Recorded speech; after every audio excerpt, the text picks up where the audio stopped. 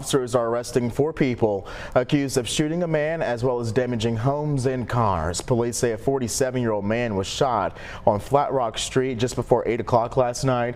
Officers say the man was shot at several times by 4 men inside a car. He was taken to the hospital and is said to be in stable condition this morning. Police do not believe he was the intended target.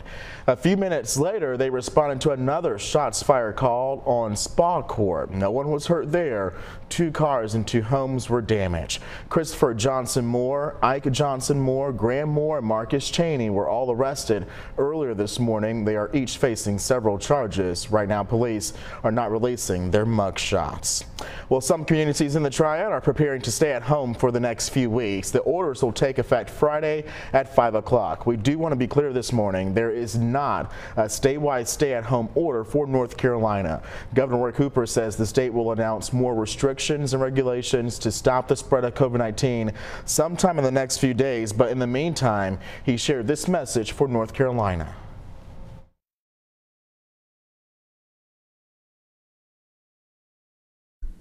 And local communities are doing what they think is right, and I understand that. It's important for us to make sure that we are deliberate and that we get this right. We're telling people now that we want them to stay home. And leaders of the 3 largest cities in the Piedmont Triad have all issued that stay-at-home order. Brandon Bates explains how these orders will impact your life. I think the time to act is now. I think the virus is here now. Stay in your home unless you need to leave. That's the message from city leaders on all ends of the Triad. The mayor of Winston-Salem saying this needed to happen now to prevent local hospitals from being overwhelmed with possible patients. We are getting strong requests and urgings from the 2 large medical centers here in the city, at Baptist as well as Navant, saying we need to do this now, because if the brunt of the virus growth occurs the way they're afraid it will be, it will overwhelm our 2 medical centers. This stay-at-home order goes into effect for Winston-Salem, Clemens, and Guilford County Friday evening at 5 p.m.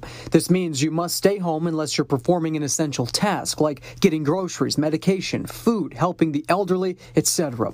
According to the order, you are still allowed to leave your home for things like exercise, walking dogs, jogging, even golfing, as long as you remain 6 feet away from others. While grocery stores will remain open, Jay Wagner, the mayor of High Point, has a message for shoppers.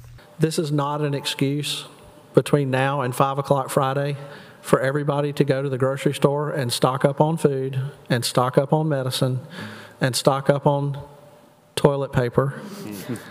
Okay?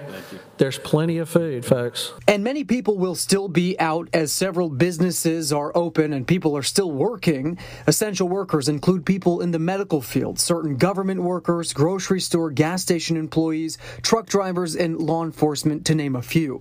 Greensboro Mayor Nancy Vaughn wanted to highlight that fact that her city is not shutting down. For many people, life will go on fairly undisturbed. For others, there are some significant economic impacts. City officials say this order can be enforced by police, but they aren't out to write tickets or send people to jail. They just want people to know how important it is to listen to this order.